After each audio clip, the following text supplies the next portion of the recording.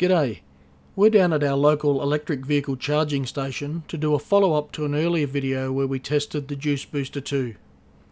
In this video, we'll be comparing the Juice Booster with the standard Tesla portable charger, the UMC, that comes with the vehicle, and testing the charging rates of both from a 32 amp 3-phase plug. So here's the Tesla UMC that comes with the vehicle. At the moment I've just got a 10 amp Australian plug on there, but there's a connector here where you can adapt or change that to different plugs. Just a quick release mechanism. Now I'm not entirely sure what this is. I'm presuming it's proprietary, but if anyone knows, let me know in the comments. So plugging a 32 amp 3-phase in is a two-step process. First up we have this adapter, which is a 5-pin Euro to the Tesla UMC, and we just plug that in first up. Once I get it the right way around, here we go.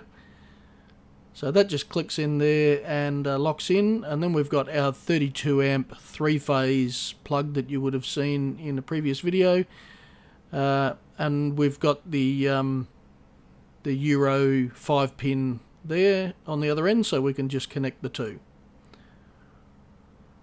So like I said, it's a couple of stages there, but once you've done that, you've got the Tesla UMC to a 32 amp 3-phase 5-pin plug. So here's our 32 amp 3-phase outlet, so we'll just plug into that, screw it into secure and turn the power on.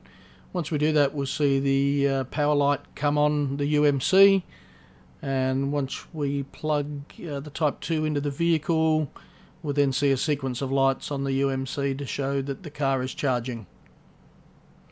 If we jump inside and have a look now,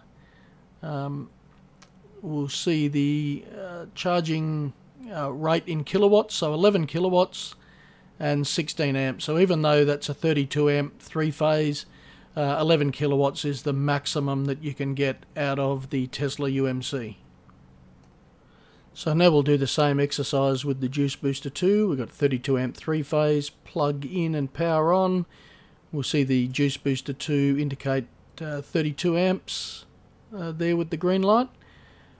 And once we plug into the vehicle again, we'll see a sequence of lights on the Juice Booster 2 indicating that the car is charging.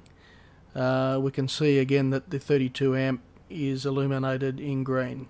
And once we have a look inside the vehicle, we can see that difference straight away. So we can see 17 kilowatts as a charge rate, 24 amps. This is the maximum charge rate for my car. So our Model X 100D has a 17 kilowatt charger in it, and that's taking the maximum that the Juice Booster is delivering. So here's the comparison between the two chargers again, but just to put this into context, so on one of our, like on a standard road trip for us, on a daytime charge, we'll need to put about 70 kilowatts into the car. So the UMC at 11 kilowatts an hour, that would be about 6 hours and 22 minutes charging.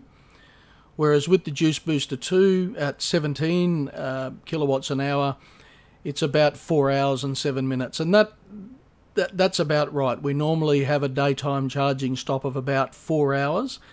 So the Juice Booster 2 is saving us about 2 hours and 15 minutes on those daytime stops.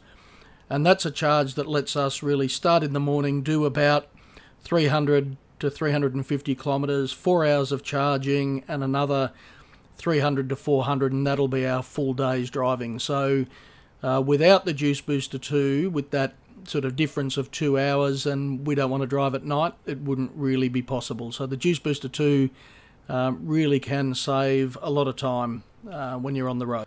Well, we hope you found that video useful, and thanks very much for watching and supporting this channel.